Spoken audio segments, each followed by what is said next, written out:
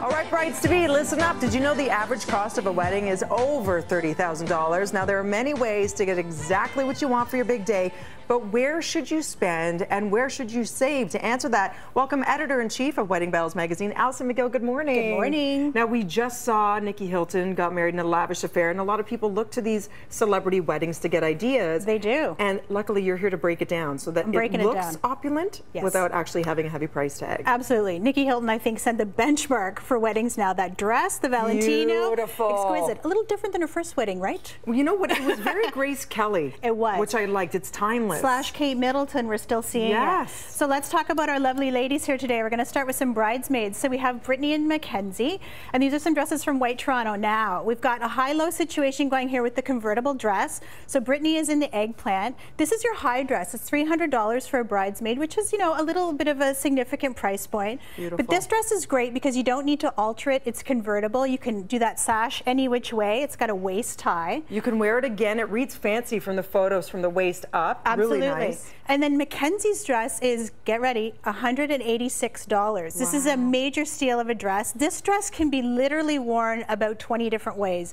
You can twist it, tie it. If you want to do a little flip around the back, Mackenzie, we can see the back. Oh, pretty. Yeah. So based on your body shape, you can do what fits, because we know there's some brides that get them custom made, one with straps, one without. Right. And again, these are great options because your bridesmaids don't have to pay for alterations on these dresses. Really nice, gorgeous. Yes. Now, when it comes to all the other stuff, flowers, cakes, you've got great ideas there too. Money-saving ones. Okay, so we're going to talk about this side of the table first because this is the high.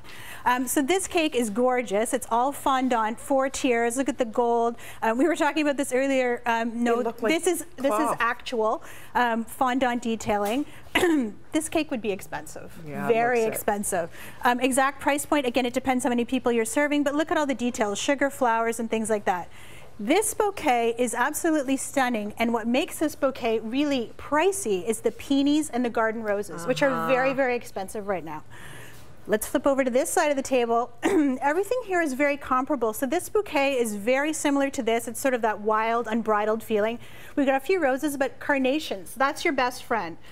This bouquet is 2.5 times what this bouquet would be. And it is the same color palette. The integrity, the feeling is there, like you said. Yeah. It is gorgeous. You wouldn't know the difference unless you really looked closely. Absolutely. And so then for your cake options, we have a 1-tier cake, which is beautiful and simple. We've still got some gold detailing, some sugar. But I love this is these for the customary, you know, bride and groom when they want that photo op where they're both cutting into the cake. Absolutely. And, right, they have that. You want to have that. Yeah. But these guys here, one of my favorite new trends is cake in a jar.